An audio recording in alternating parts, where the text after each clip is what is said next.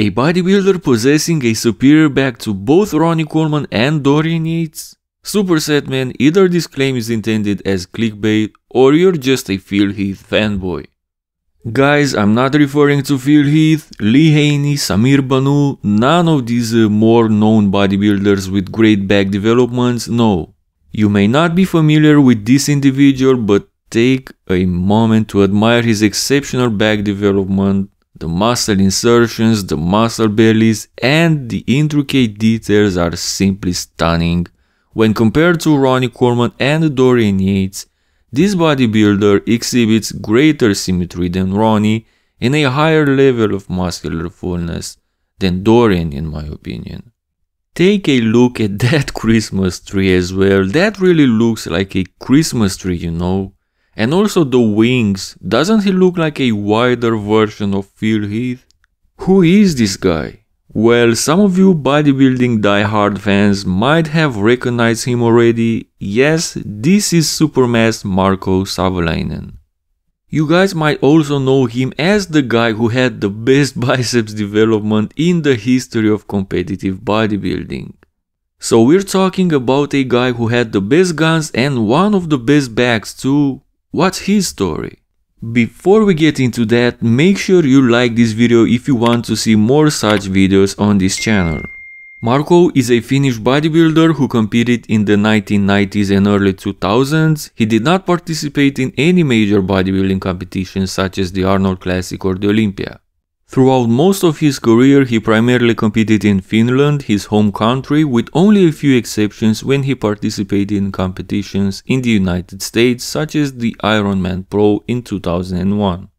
Marko did not achieve high placements in his competitive career, in parts due to his inconsistency with conditioning. This was one of the reasons for his low rankings despite having impressive muscular development. Another factor that may have contributed to Marko's low rankings in competitions was the potential bias towards bodybuilders outside of the United States by judges during that era.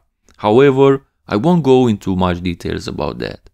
Marko's most notable appearance was likely at the 1997 Finnish Grand Prix, from which this footage was taken. Despite placing only 7th, he appeared to be the most impressive athlete at that show, according to many observers. This show was won by Kevin Levrone, and this is notoriously known as being Kevin's best physique ever. This was also the last time Kevin Levrone would outplace Ronnie Coleman in a competition, as the very next competition that happened in the same period was the notorious Russian Grand Prix, where Ronnie Coleman would defeat Kevin Levrone for the title after drinking vodka with him the night prior. So he drank it, you know. Man, this stuff don't taste right, man. I ain't used to this in my body, but if you say do it, I'm gonna do it. So this was really one of the best versions of Ronnie prior to winning the Olympia. Marko is doing more than well against this version of Ronnie in the back poses. In my opinion, the back double biceps definitely goes to Marko here. Also, what a Christmas tree display from Marko Savolainen here. Outstanding genetics. Let's check out the back lat spread too. This one is a bit closer, but I would still give it to Marko. Also, if you were not convinced this guy had the best guns ever, check him out destroying both Ronnie Coleman and Paul Dillette in the front double biceps. No more words needed. With these genetics, he could have had a stellar career in bodybuilding if only he was more consistent and didn't have some health issues that forced him to retire. I believe some kidney issues that eventually led to a complete kidney transplant in the late 2000s put an end to his competitive career. So there you have it, Marko Savolainen is the guy that I believe, at least from a genetics point of view, might have had the best back development in this sport's history. What do you guys think? Let me know in the comment section below. Also make sure you like the video and subscribe so you won't miss any of my future videos.